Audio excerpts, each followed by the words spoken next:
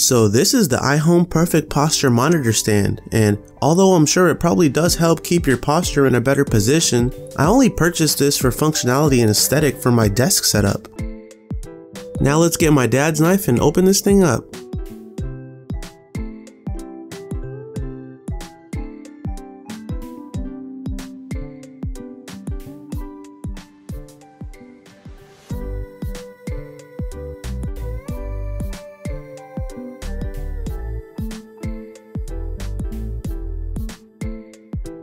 Now I purchased this at Walmart in all honesty, but I found a few links I could provide from Amazon by the same brand and looks almost the same with the same functions.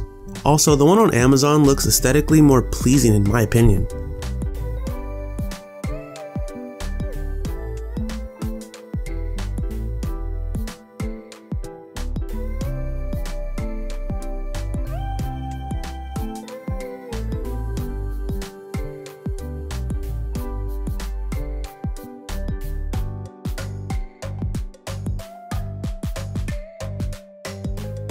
Wow, I honestly really like this stand, and the silver color blends perfectly with the iMac.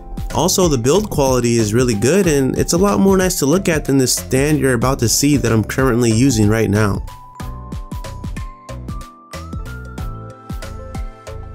As you can see, the previous stand does sit taller than the new one and has more space underneath as well. But to be honest, I'm only storing my keyboard and my iPad underneath. The more stuff you put under there just looks tacky in my opinion.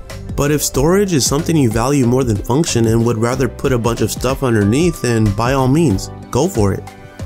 Don't get me wrong, they're both perfectly amazing stands, and I'm going to link both of them down below just to keep your options more open.